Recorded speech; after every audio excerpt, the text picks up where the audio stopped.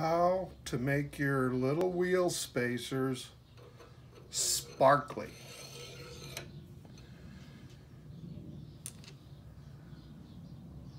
These guys. Start with a little bushing to push it out. This is just a steel rod they kind of fit on.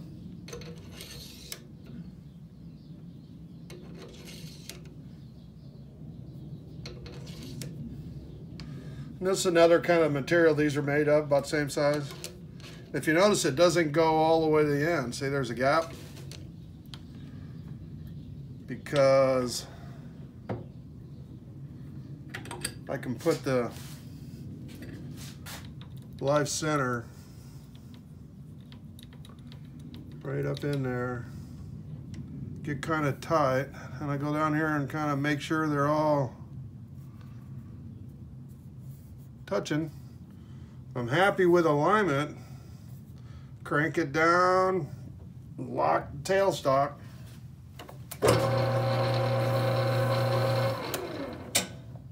That enables me to do all four at the same time. Nice.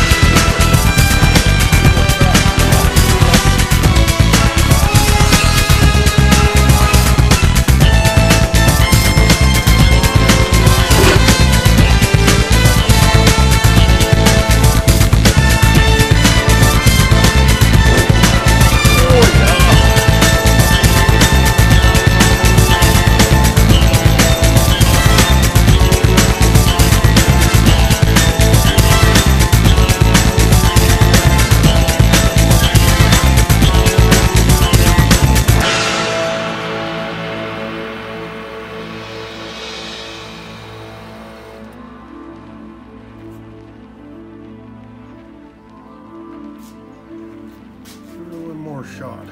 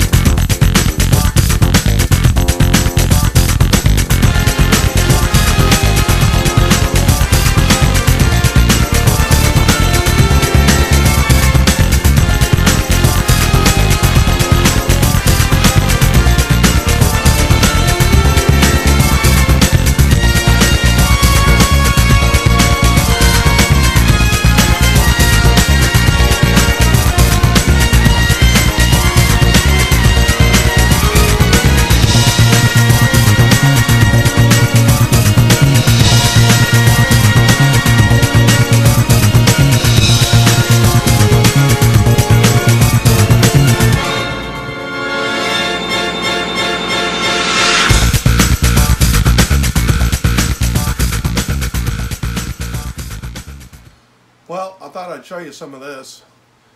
A lot of polishing I like to do with a lathe. Makes it easier, but hand polishing is something else that we all do. But on a machined part, like sprocket, if you want it perfectly flat, you lap it. So I'm going to show a little bit of lapping. I don't have enough time, well, I have time, but I don't have enough space to make a video of the process because it takes hours. Anyway, enjoy.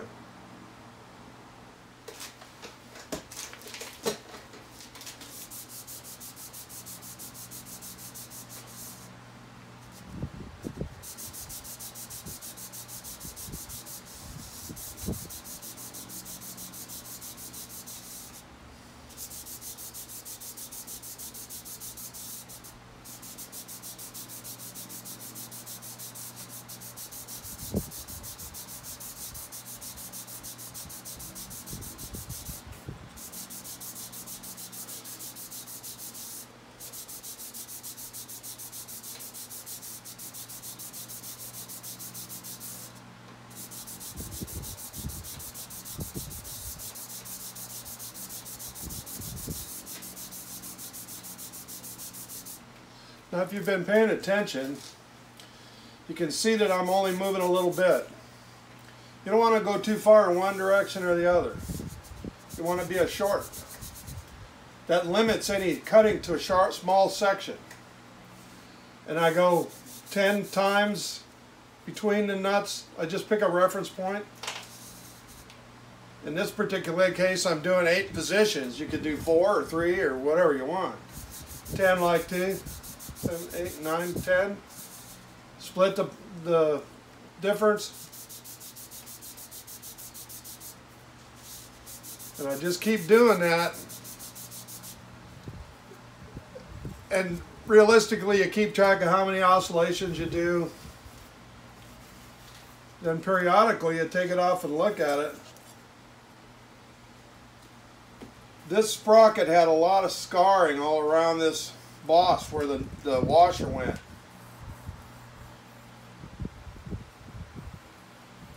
So it's getting real close. I'm going to do it another sequence and then flip it over and do the other side.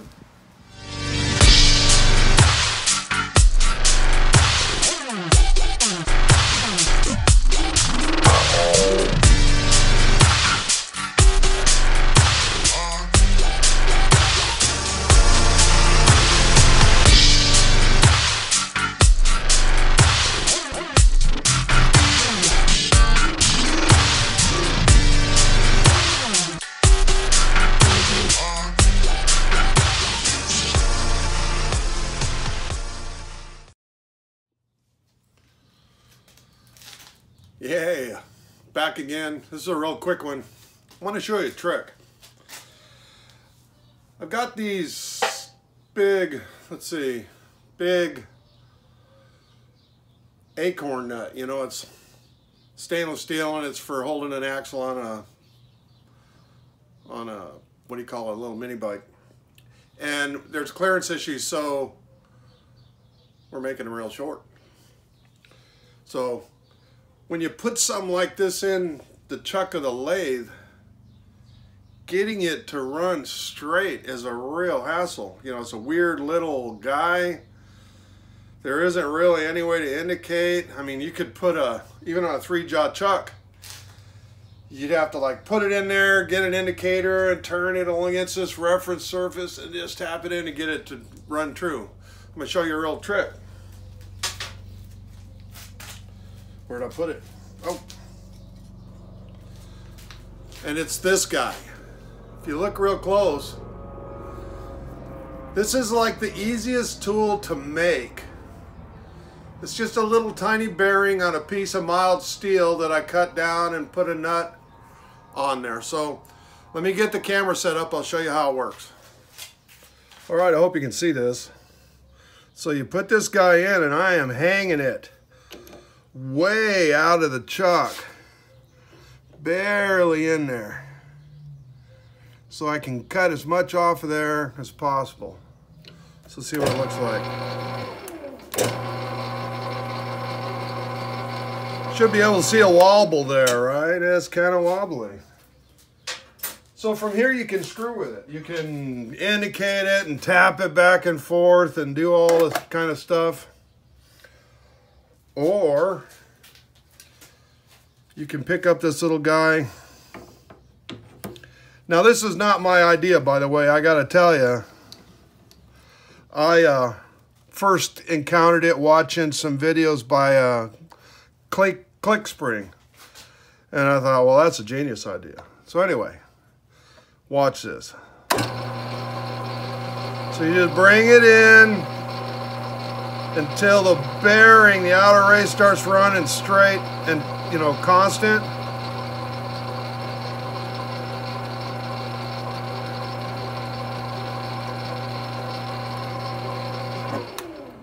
And then you stop. And then you torque it good. Crack it in.